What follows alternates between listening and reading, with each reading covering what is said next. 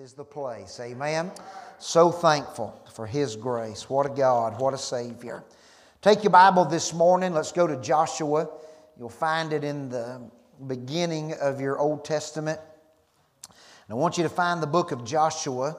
And when you get there, find chapter 3 and stand up with us, if you will, if you're able. And you don't have to, but I invite you to. Stand up and go to Joshua chapter 3. And we're going to read a couple of verses today. And then I'll pray, let you be seated, and I'll give you the content that the Lord has been working in my heart for the last 2.5 weeks. If you're in Joshua chapter 3, let me hear you say amen. Amen. Let's begin reading in verse number 7. The Lord said unto Joshua, This day will I begin to magnify thee in the sight of all Israel, that they may know that as I was with Moses, this is important, so I will be with thee. And thou shalt command the priests that bear the ark of the covenant, saying, When ye are come to the brink of the water of Jordan, ye shall stand still in Jordan. Look in verse 11. Behold, the ark of the covenant of the Lord of all the earth passeth over before you into Jordan. Now therefore take you 12 men out of the tribes of Israel, out of every tribe a man. And it shall come to pass as soon as the soles of the feet of the priests that bear the ark of the Lord of all the earth, when they shall rest in the waters of Jordan, that the waters of Jordan shall be cut off from the waters that come down from above, and they shall stand upon an heap. And it came to pass, when the people removed from their tents to pass over Jordan, and the priest bearing the ark of the covenant before the Lord, and as they that bear the ark were come unto Jordan, and the feet of the priests that bear the ark were dipped in the brim of the water. Now here's a little side note, a historical fact. For Jordan overfloweth all his banks all the time of harvest. That the waters which came down from above stood and rose up upon an heap very far from the city of Adam, that is beside Zaratan.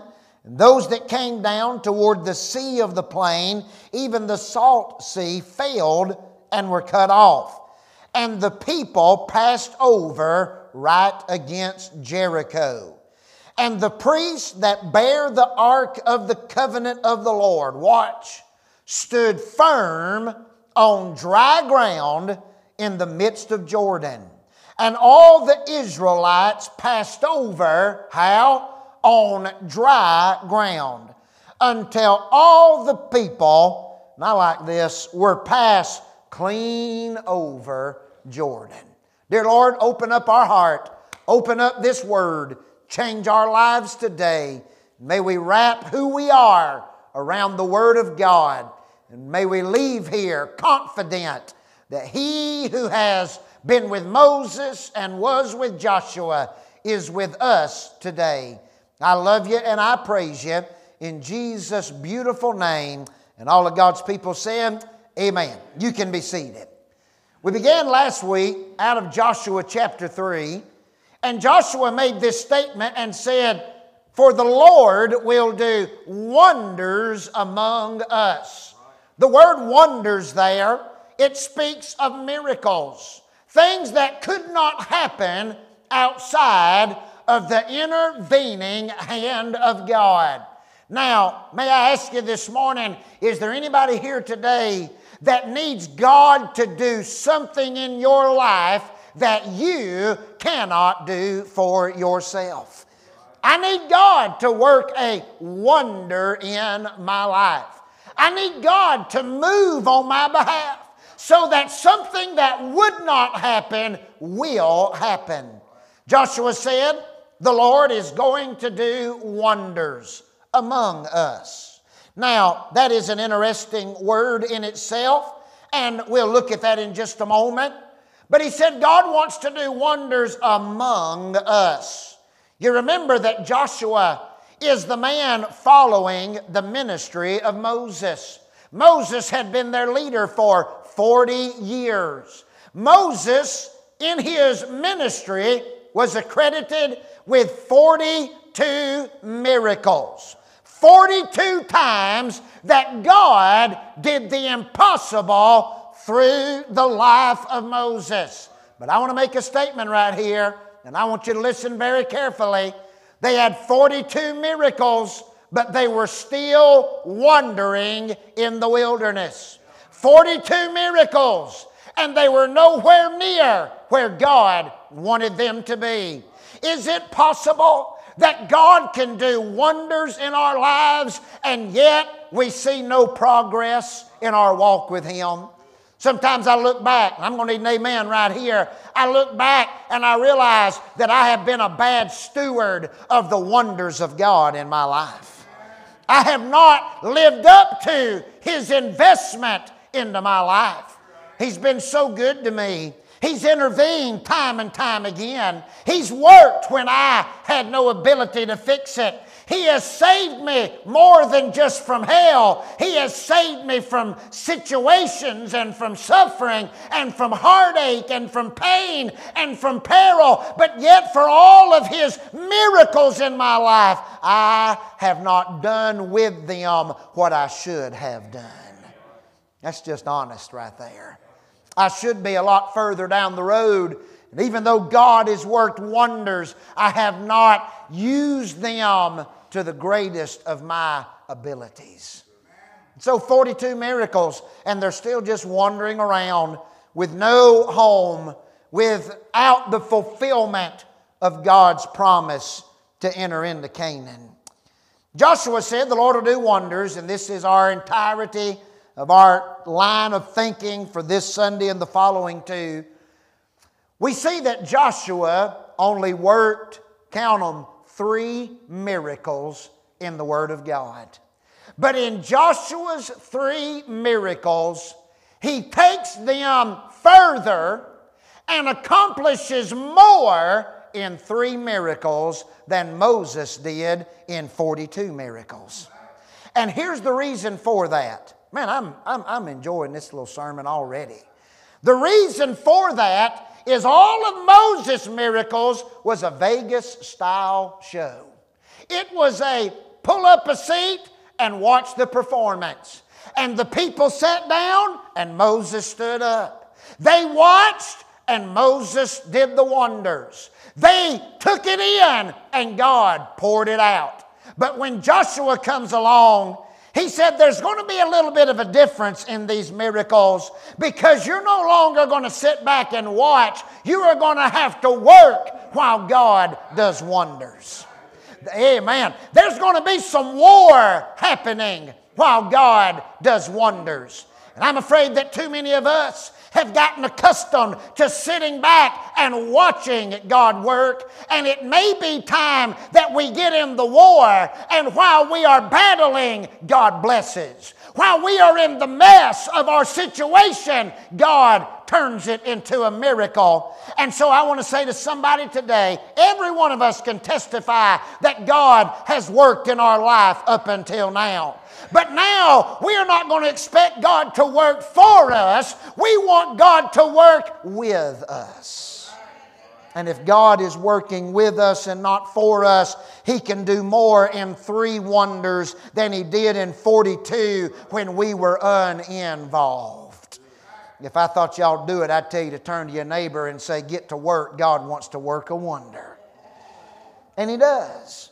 But it will require our involvement. I want to show you some things about this first miracle. This is a miracle of transition. This is so important because they have been in the wilderness and God is wanting to take them into the promised land. But the Jordan River stands between them and their destiny. And so God is taking them through transition.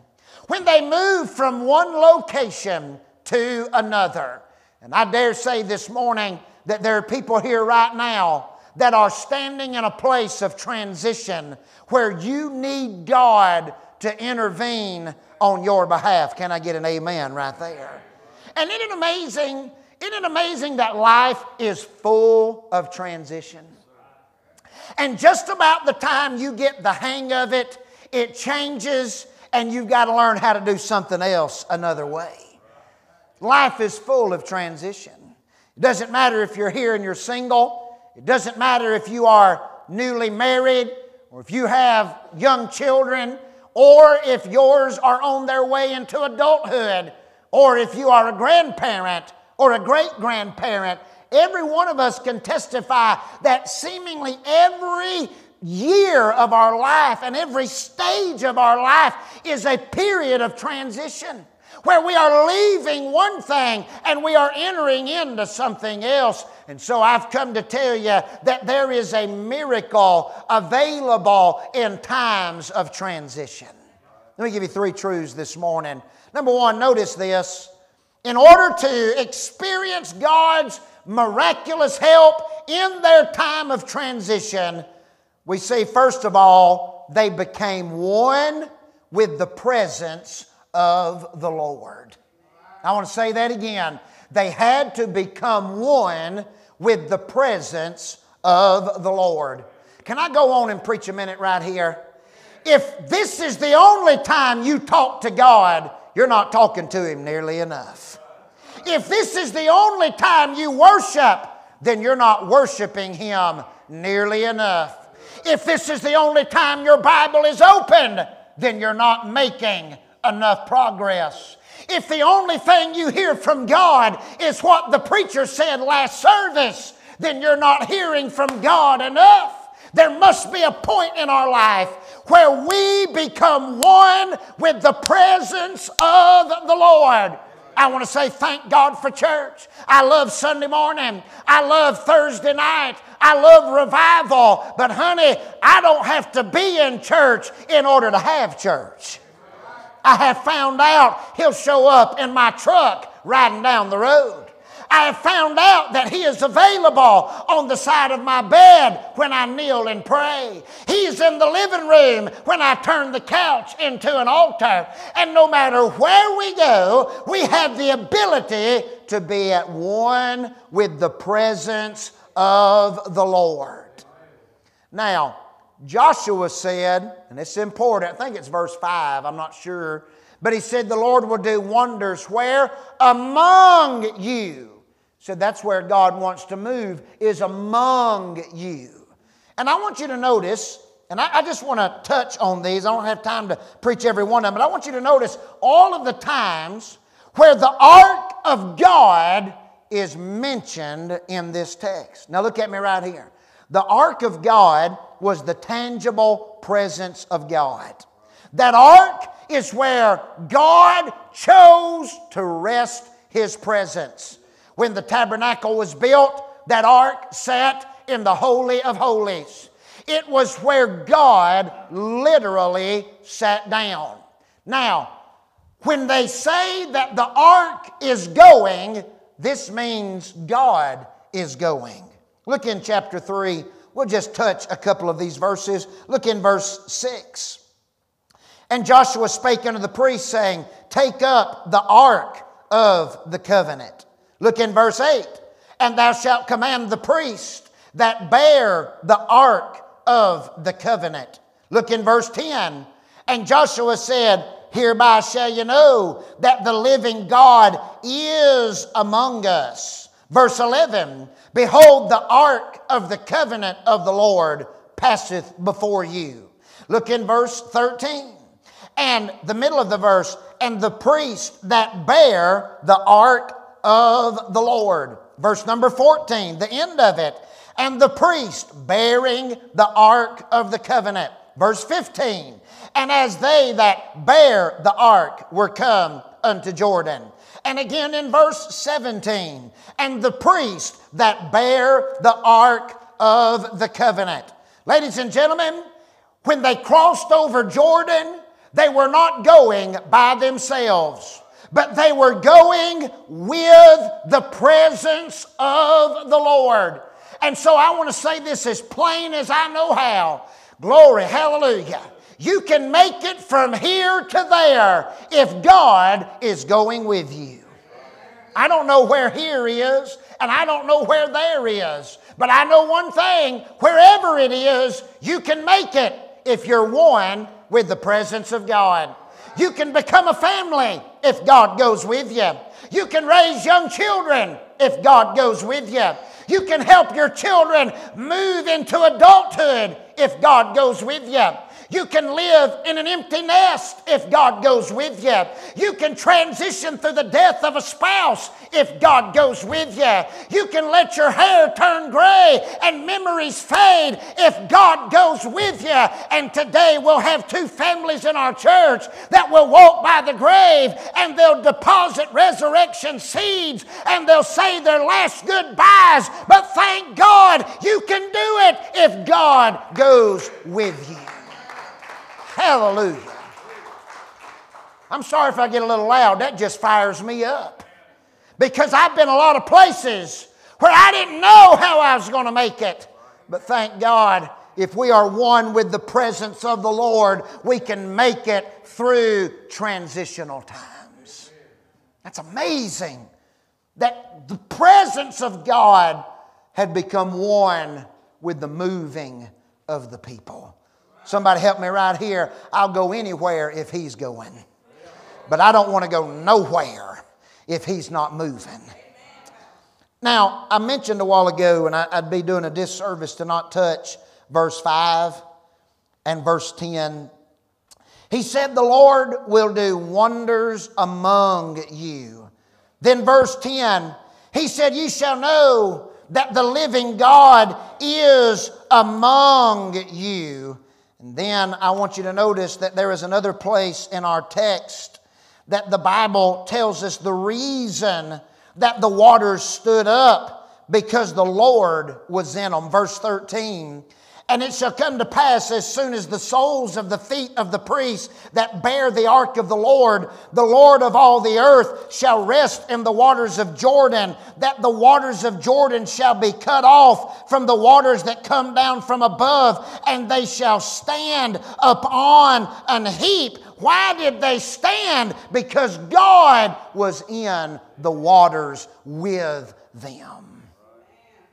Aren't you glad that God does not, oh hallelujah, He does not send us into trouble, and He does not stand on the other side and beckon us out of trouble. But thank God, in transition, He walks in with us. He is there while we're in it, and He steps out on the other side right beside us. I heard about a new grandfather that went to visit his grandson. When he got there, his daughter, the baby's mama, said he's in trouble, and said he's in the playpen, said he's not allowed to come out because he's in trouble. Said, don't you go in there and get him out neither. How many of you know that when you start raising your children, you then have to start disciplining your own parents? Can I get an amen? They just need a whipping. I mean, let's be honest. Most grandparents are out of control. She said, don't you go in there and get him out neither. He said, I won't. Said, I'll just go see him. A few minutes, she heard him laughing, playing, having that. She said, I can't. She walked back there, and he kept his word. He didn't get the baby out. He was in the playpen with the baby. And he said, you told me not to get him out. You didn't say I couldn't get in with him. You know what God does for us? He doesn't always get us out of trouble. But thank God, He'll go right into trouble with us. And when we become one with His presence, and I want you to get this, you can have His presence in your cubicle. You can have His presence at your desk. You can have His presence driving nails and turning wrenches and making estimates. It doesn't matter where you are or what you do. You can become one with the presence of the Lord. And if you're going to make a right transition, you'd better do that. Somebody say amen. Man, I'm enjoying this. Number 2, not only did they have to become one with the presence of the Lord, but I like this. Number 2, they had to get their feet wet. You know, let's look at the scripture. I'll say what I want to say. Look at verse number 8. Verse number 8. And thou shalt command the priests that bear the ark of the covenant, saying, when ye are come to the brink of the water of Jordan. Look in verse number 13. And it shall come to pass, as soon as the soles of the feet of the priests that bear the ark of the Lord shall rest in the waters. Verse 15. And as they that bear the ark were coming to Jordan, and the feet of the priests that bear the ark were dipped in the brim of the water. 3 times the Lord said, I'm going to move, but I'm not moving until you get your feet wet. And I wonder how many times, oh, y'all need to get honest and help me right here. How many times have we stood on the brim? Have we stood on the brink? Those are Bible words. We just read them. And have we waited on God to move? And God said, while you're waiting on me, I'm waiting on you. Get your feet wet. Step in. It ain't dry right now, but if you'll move, I'll make a way where there seems to be no way. Now you remember, look at me right here. They had crossed water before. It was Moses that led them out of Egypt, and they crossed the Red Sea. When Moses brought them to the crossing of the Red Sea, Moses said, all right, y'all, pull up a chair. The miracle show is about to begin. And he took that rod and he stuck it out over the water. And before he ever got his toes in the water, before they ever made a move into that sea, God made the water stand up at attention. And I believe that God even pulled the moisture out of that bed of dirt, that sea bed.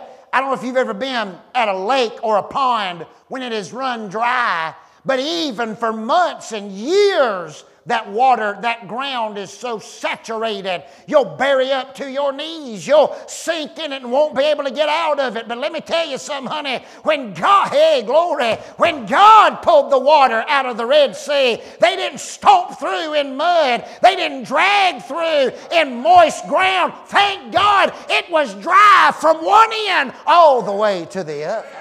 I believe that.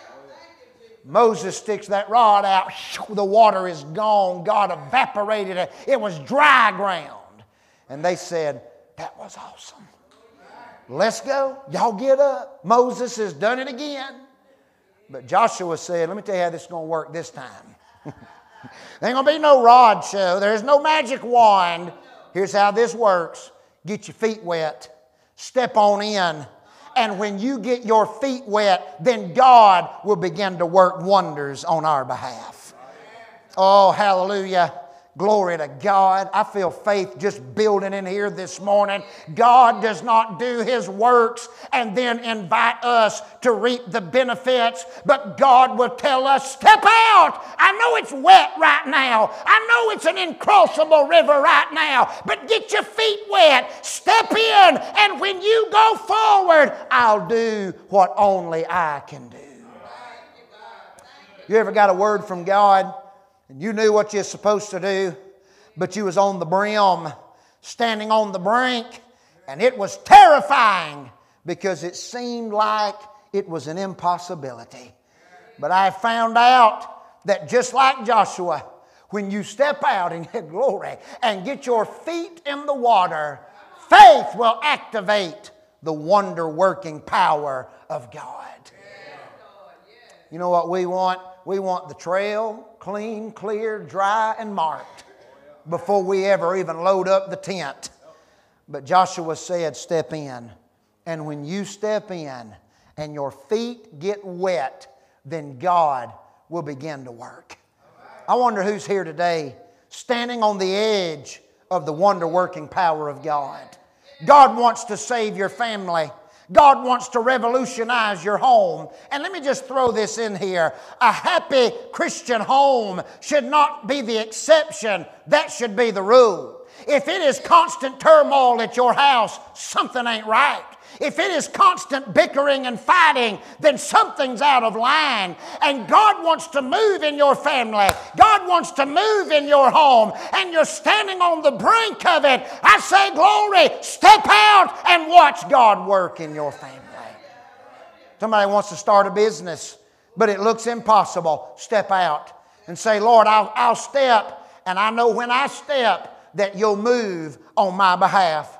Somebody wants to make a move of faith in your family and rearrange your financial situation. And maybe mama needs to stay home with the children. And maybe daddy needs to make a transition to another job. Or maybe mom needs to take a raise and an advancement. And you don't know how all of this is going to work out. Listen to me. Go back to point one. Is God in the middle of it? Is God moving in your life? Is God in the center of your world? And if He is, step out, step out. Step out and watch God do wonders when our feet get wet.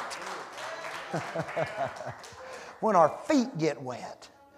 Isn't that amazing? Isn't that amazing that we're afraid to get our feet wet with God, but we like to drown doing it our own way? Some of y'all drowning in here right now. And I'm a preacher. I wouldn't make a good lifeguard. Because if somebody was drowning and they raised their hand, I'd say, I see that hand. Is there another? Somebody else? Is there another? Come on. But some of you are drowning in here this morning. You're drowning financially. You're drowning in your relationship. You're drowning in worry. You're drowning in anxiety. You're drowning in debt. And you are struggling, drowning. And God says, take a step. And you're more afraid of that wet step than you are drowning under your own power.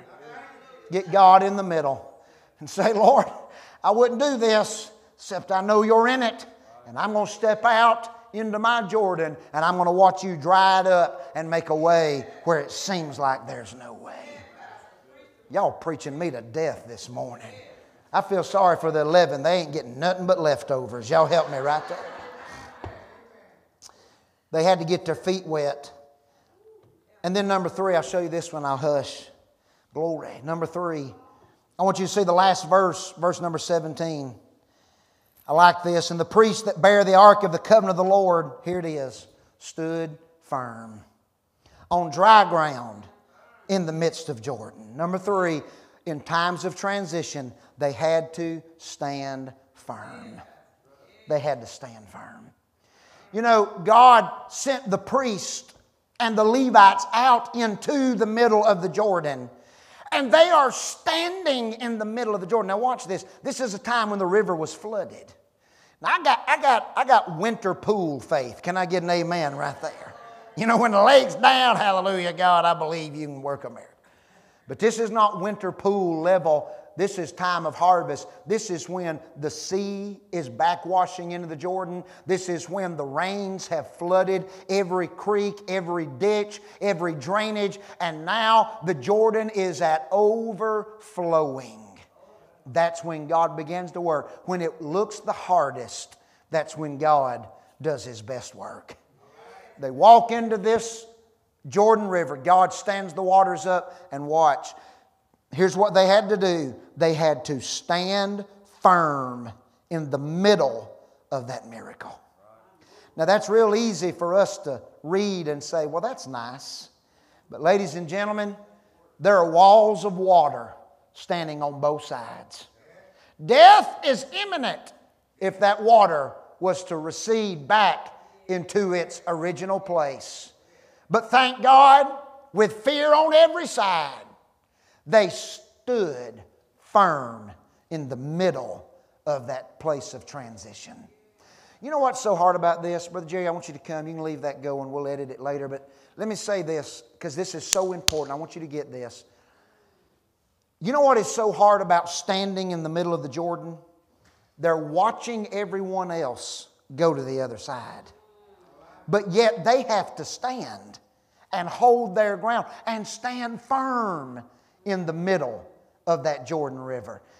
And in life, it is so difficult sometimes to watch other people move on while you're still having to live by faith. It's tough to watch them reach the other side and your shoulders are tired and your back is aching and your legs are trembling, but yet God has asked you to stand firm. But you know what the Lord showed me? They had to stand firm. Hallelujah. They had to stand firm so others could make it through. And Mom and Daddy, we get tired sometimes, don't we? But we've got to stand firm in times of transition so others can make it to the other side.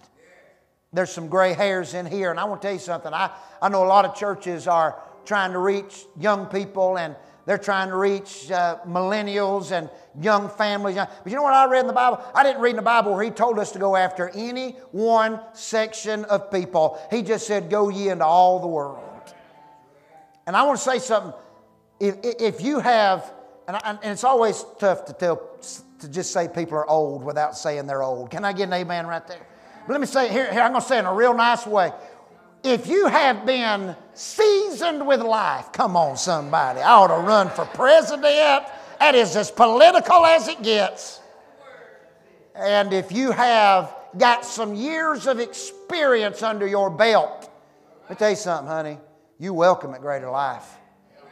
Because we need you standing for us, because you've seen some things that'll help us get to the other side. You know what I found out about people that's got some gray hair and they've lived a while? They don't freak out when everybody else freaks out. Young people blow up, get mad, going to straighten everybody out, and they're going to fix everybody, and they demand. And I've learned that people that's lived a while, they'll just stand in the Jordan and say, we're going to make it through this. It's going to be all right. God brought us here, and God will bring us out. Y'all go on, and we'll stand firm in times of transition. And so I want to say, praise God this morning. Keep on standing. You know, their miracle came down to them just being willing to take a stand. Just being willing to stand. He said, go stand in the Jordan and I'll keep it dry. And all they did was stand. But while they stood, whoo, glory. While they stood, God was moving. And while they were holding tight, God was on the go. But they had to stand. Somebody needs to stand in your home. You need to stand in your marriage. You need to stand in your job. You need to stand on behalf of your spouse. You need to stand strong. You've been fighting temptation. Stand! And while you're standing, God is working on your behalf. I'm going to tell you right now, if that message right there don't give you enough faith to charge hell with a water pistol, I don't know what to tell you. But God's going to do a work, and He's going to do a work of wonder. But He's not going to do it with us sitting on the shore. He's going to do it when we step out and get our feet wet.